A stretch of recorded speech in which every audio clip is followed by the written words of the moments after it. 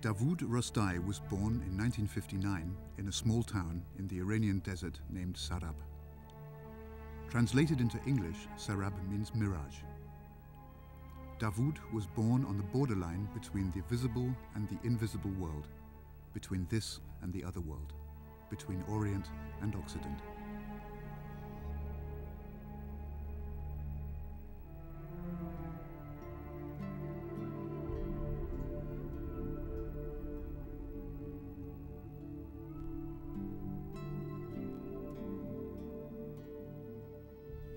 As a young man, he became active in the Iranian Revolution, but his joy of freedom was very short.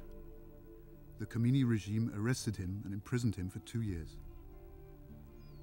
In 1984, he was able to flee the country and to get asylum in Germany. He continued his art studies and got to know his first Western role model, Salvador Dali. Davood's first paintings are surrealistic attempts to alienate reality and to suspend the border between dream and everyday life. Like Dali, Davood likes to play with different disguises and parts. He dresses as a bullfighter. He becomes a wrestler. He goes on stage as a singer and a bard, or he wears the robes of a Sufi ascete. Davood Roostaei is a fighter and a seeker. He is searching for a new dimension within his painting. He wants to bring forward his insights into the other realities to the canvas. For several weeks, he wrestles with himself. He is under pressure. But suddenly, his creative energies get free. During an ecstasy of creative genius, he accomplishes his first cryptorealistic picture called Arena. Here is the bullfighter again, reborn as an artist. His new arena is the battlefield of art. Cryptorealism is not a new style. It is not a new vogue, and it is not a new direction. Cryptorealism is a new method of making the invisible visible, of combining physical and metaphysical dimensions and to overlay different layers of significance, one upon another. Davood no longer uses brushes or pencils. Like a matador, he relies on the concentrated energy of his arms, hands, and fingers. The cryptorealistic method was developed during the revolutionary period of glasnost and perestroika. Davood foresaw the collapse of world communism and anticipated the fall of the Berlin Wall and the German reunification in a series of crypto-realistic visions. The aperture of the Brandenburger Tor opens the view into a new world of peace and hope. But the painter is not blind to the dangers of human self-destruction. Several warning pictures brandmark the catastrophe of Chernobyl and the perils of the atomic armament race. The picture of a starving child in Africa belongs to his most touching oeuvres.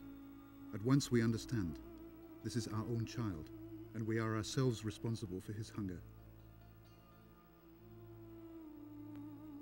Davood portrays famous contemporaries like Genscher, the architects of German unity, like the Clintons, like the Princess of Monaco or Lady Di, but his portraits are not always flattering.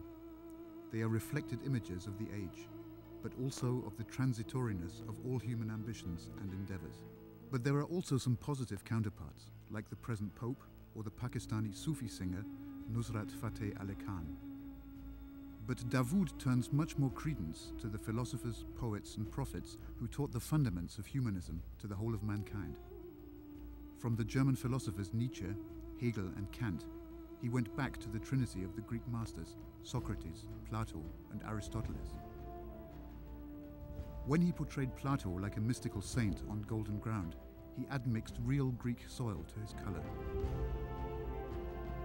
Davood Roostaei is the only present artist of international reputation who puts religious questions into the center of his creative urge. He jumps across all denominational limits. As the first painter of the art history, he figures the mystical unity and variety of the world religions. He is a Muslim, not in the dogmatic, but in the original meaning of the word. Islam means devotion to God. Islam is related to salam, shalom, and means peace.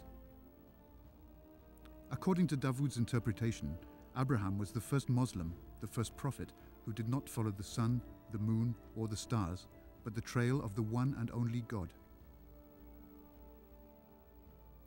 Davood Roostaei paints the saints, the envoys, and the prophets of all religions.